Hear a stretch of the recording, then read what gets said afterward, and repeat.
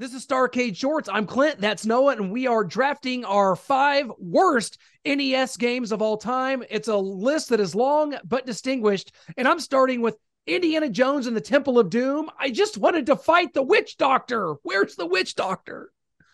Nowhere to be found. My number one has got to be Deadly Towers.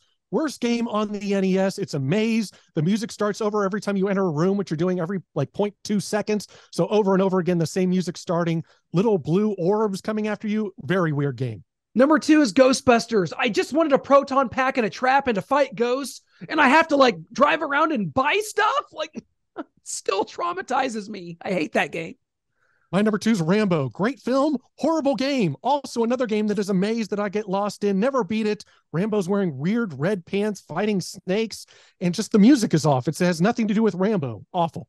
For my number 3, it's going to be Track and Field 2. I cannot describe the endless frustration trying to figure out how to land a dive and a triple jump on that game, and I pretty much hate the Olympics and all Olympic sports to this day as a result.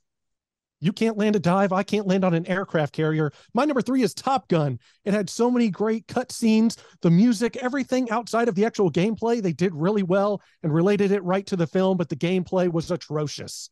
Still haven't landed it either. I tried the other day.